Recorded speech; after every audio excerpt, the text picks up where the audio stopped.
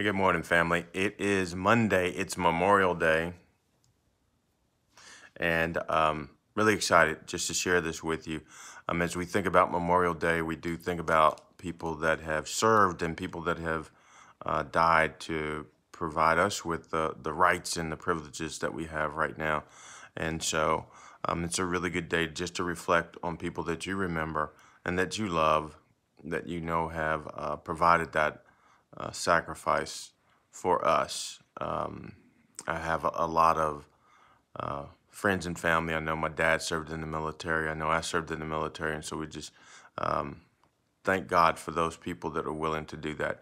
In addition, I want to read from the book of Hebrews, chapter 11.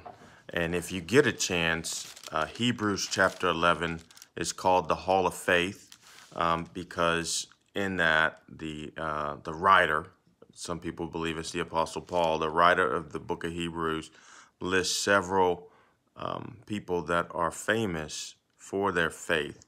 And so he starts it off with Hebrews 11:1. It says, "Now faith is the substance of things hoped for, the evidence of things not seen." And then in 6, Hebrews 11:6, "But without faith it is impossible to please God.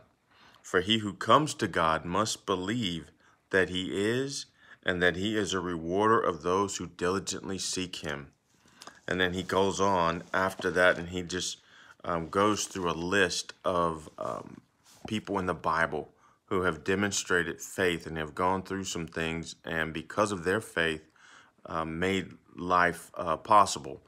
And then he concludes it down in verses 38, 39, and 40. It says, "Of whom the world was not worthy. They wandered in deserts and mountains, in dens and caves of the earth. All these, having obtained a good testimony through faith, did not receive the promise, God having provided something better for us, that they should not be made perfect apart from us."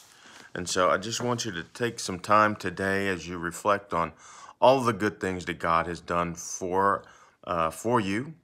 And if you think, well, he really hadn't done a whole lot of good for me, think again and just start to remember some of the things that people you know have done and sacrificed for you so that you can have a good life.